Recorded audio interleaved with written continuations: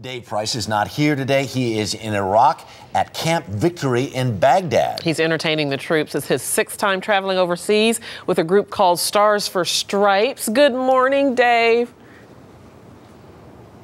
Good morning to you, Debbie. Good morning, Harry. And I have got all my buddies from the groundlings and entertainers from Los Angeles who've traveled with me, some of them for years now, and a great bunch of soldiers behind me from all over the country. We just did a quick hand-raising exercise. We've got people here from at least 21 states, some of them on their 2nd and 3rd deployment, a bunch of heroes, so give yourselves a round of applause this morning as we say hello back home.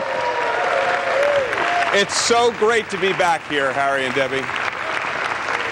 So, Dave, you do this every year. This is your 6th trip overseas over the holidays. What is it like to be there for the holidays?